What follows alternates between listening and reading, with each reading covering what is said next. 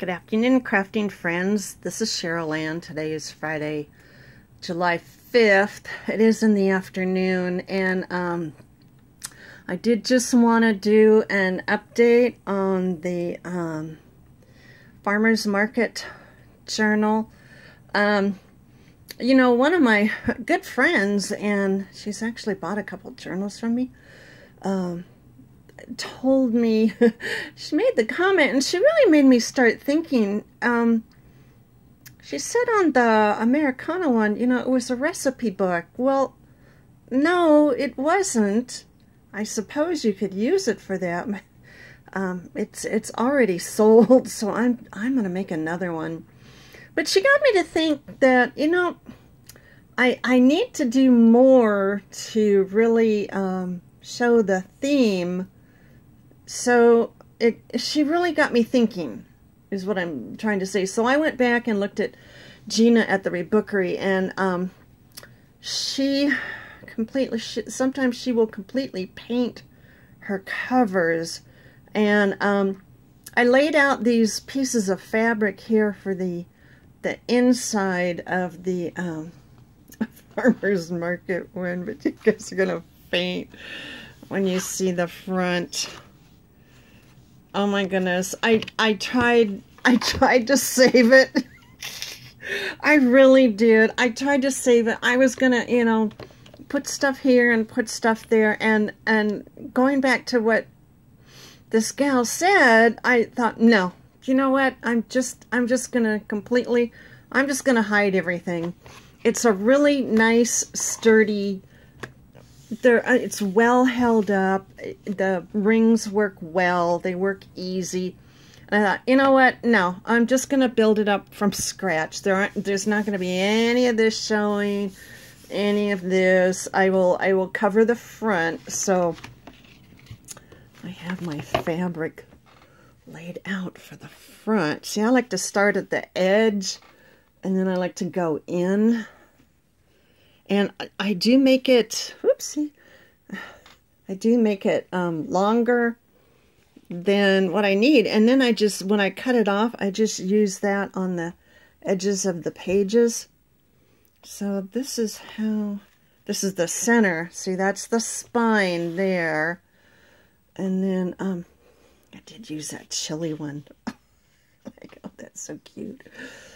And I kind of decide where I want to center these. Like here, I really want the blueberries. And it's okay if these overlap. And honestly, it's better if they do. And then, of course, we have to have the chickens. Mr. Rooster here, he has to be on the front, because it is farmer's market. And, you know, you do buy eggs at the farmer's market. And you do buy sunflowers. And berries, and chilies, and carrots, and peppers. And so I think, you know, and when you have your fabric, you know, lay it down and play with it. You know, this may not be the final layout. I may change it again, but it gives me some ideas. Like I'm not really sure about this black, although I have the white here and the white here, so it does make a contrast. So I don't know, we'll see. And you know, I haven't used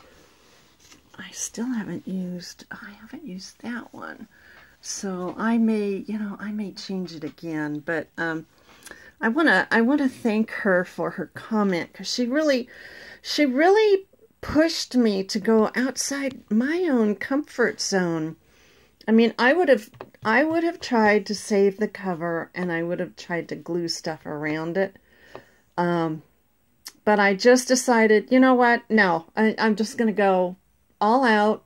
There's no halfway here. So she did. Thank you for making me do that. I did run out to both Hobby Lobby and Michael's this morning, because I had a few things left for the Americana one, but I found this calendar that I'd stuffed away in the kitchen. So guess where these pages are going to go in the new Americana one. Yes, I know, I'm doing two at once, because, you know, One can never be too busy. One has to lose their mind. So I have that. I also found some USA maps, state maps. So I'm gonna tea stain those and use those. Oh, yeah, let me show you that one. Yeah, I gessoed it. And this one, I think I am gonna use some paint on it. This was a lighter gesso. The other one was a heavy duty. This one's light, and so you can still kind of see there. It's all going to be covered up, but once again, I just the gesso will help the fabric stay put a lot better. And I do use Fabri-Tac. It is expensive, but you know what? Once this stuff is down, it's not coming up. I do have the Eileen's tacky glue, but you know what? Here in our humidity, sometimes it comes up. So I do use Fabri-Tac, and I only buy it with a 40% off coupon. Okay, back to paper. So I have 1, 2, okay, oh, I have a whole book of these. And when I went over to Hobby Lobby, I think this was Hobby Lobby. I'm not sure now. This might have been Joann's when I went last week.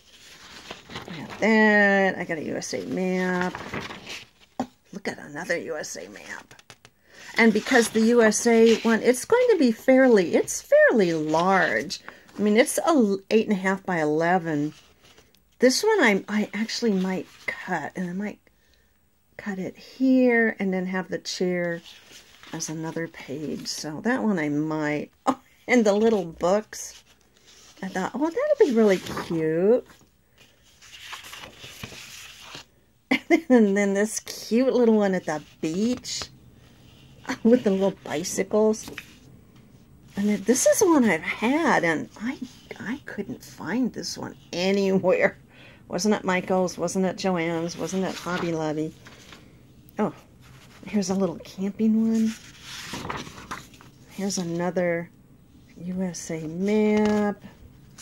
I mean, so I did spend money on these. And then the little bicycle and the flag. Now, I did look on Etsy for Americana digital kits. And honestly, I didn't see any I liked. They were either too grungy or too kiddish or too cutesy.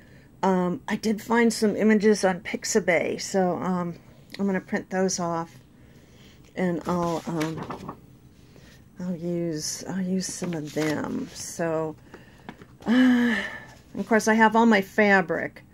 I still have a bunch of fabric that's cut and ready to go. So I'll be working on these two, the Americana and the Farmer's Market. So give me about a week to get those two done. So if you have any questions or comments, do leave them below, and I'll get back to you. Okay, happy crafting. Bye for now.